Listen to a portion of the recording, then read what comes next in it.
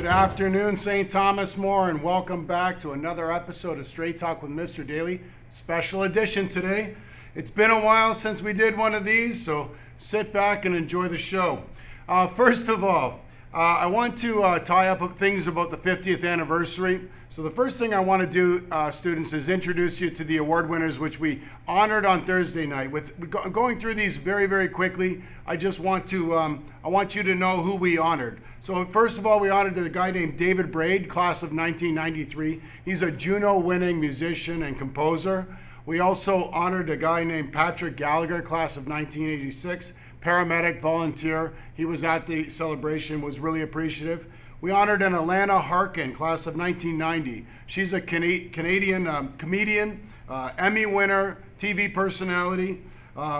We honored a person named George Luciani, who was on staff from the beginning through 2005. He established the Kennedy in our gym, and everybody knows him who interacted with him. Really the lifeblood of STM, and really shaped a lot of the way it is today because of his influence.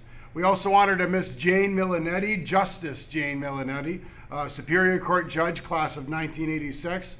We honored a guy named PJ Mercanti, who was a Student Council President, 1998, business entrepreneur. He owns Carmen's and is a pillar of the Hamilton community. Kia Nurse, and many of you may know Kia Nurse. She's our most recent inductee, class of 2014, WNBA superstar, literally one of the best basketball players in the world, and a TV personality on TSN.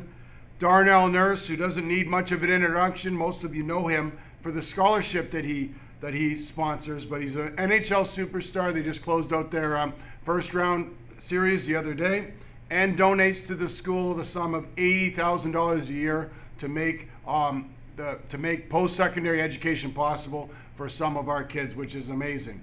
We honored a Mr. Peter Riley. Now he's posthumously, meaning that he's passed away. He died of his injuries, and he, class of 1979, fire chief from Burlington. Vincie Travaglia, a principal who is a female principal back in the times when she was the first. So she's a trailblazer, teacher, principal, superintendent, and really a trailblazer for female leadership in education, something we still desperately need. And finally, Kyle Scott, last obviously not least, class of 2007, has lived with CP his whole life. He's an author, he's an inspiration. And so you might say, well, why are we honoring all those people? And we're doing it hopefully to inspire you. If you see the group of 11, you see the diverse backgrounds that they come from, the message is clear, St. Thomas More. If you want to pursue your passion, you can do it. And notice how they're coming from all diverse backgrounds and doing different things. Pursue your passion. They say if you work in your passion, you never really work a day of your life. Now, to get through the 50th, it wasn't really possible without the work of so many. And I'm going to recognize them quickly here, and I'm leading to something. So you got to listen, because all these people made it happen, and you might be asking, well, why? Why do we have to listen to this? Thank you. Well, because it's so important, and I'm getting there. So Miss Sarah Cannon, past principal at this school, was the chair. Mrs. Vesperini Jordan, in guidance, really the driving force for much of this. She channeled her inner rock star and did a great job with all of this. So did Mr. Giovanangeli. And that's just 3 people, but there's so many. All of these people I'm about to list did big and small things to make the night a success. Miss Alangi, Miss Altenberg, Miss Baradacco from Bishop Tonus, Mr. Block helped coordinate the Mass. Miss Jessica Bozo was amazing. Mr. Castellani and his family, actually. Mr. Chardulo, Miss Couture, Mrs. Danielowitz, Miss Fortino, Miss Lucy Gravina, retired teacher, Miss Hutzel, Miss Cleric in guidance, Mr. Laviza, a retired teacher, Mr. Marlin and Mr. Young did a ton of work, Miss Maletti Kokuza, who's a teacher in another board, but she's on the parent council and as a parent did a lot of work for us, Mr. Martuzzo, retired teacher, Miss Silvestri, Mrs. Stocco, and Miss Tavares. Now that's just some. There were also a number of volunteers on the night who gave them their time. And the question is, why is that relevant to you students? because what we accomplished through the 50th is we reconnected our alumni back to this school. And because so many of our alumni are wildly successful, one in particular made an incredibly generous donation, and that's what I'm here to announce. I teased it out this morning on announcements, but Mr. Sergio Mancia and his wife Angelo have donated $100,000 over the next 10 years to you, the students of St. Thomas More.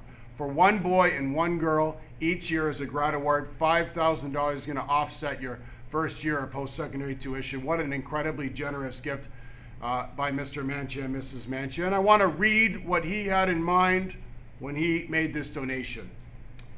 So this is from Mr. Mancia. As children of first-generation immigrants of Italian descent, Angela and I both witnessed firsthand the struggles and challenges that new families faced when coming to Canada.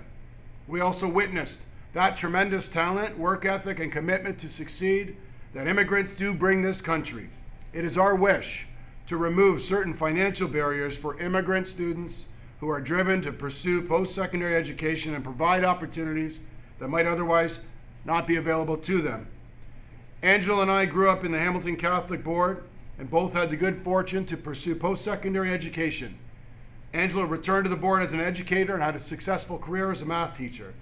As a graduate of STM, class of '86, I graduated from McMaster with 2 degrees and established successful businesses in Hamilton that continue to thrive today.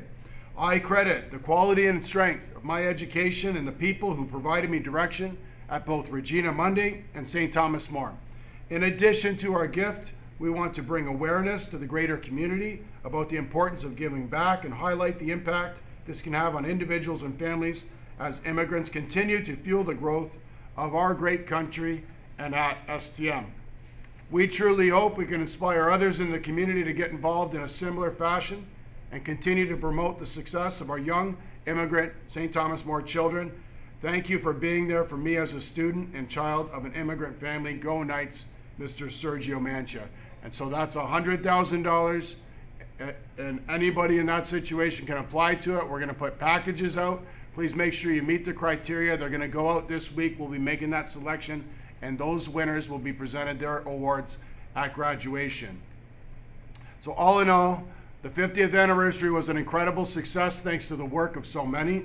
And for you students, I hope you appreciate the history of St. Thomas More. I hope you got a little flavor of that, and that one day when you're wildly successful, you'll give back, not necessarily to St. Thomas More, but to one of the communities you come from that you love, to make a better future for everyone, because what Mr. Mancia just did is he's just created what's called an exponential. This will have an exponential effect as he helps these 20 people over the next 10 years. Those 20 people will hopefully help thousands more. So with that, I wish you a great afternoon. Have a great day, St. Thomas More, and thanks for listening to another episode of Straight Talk with Mr. Daly.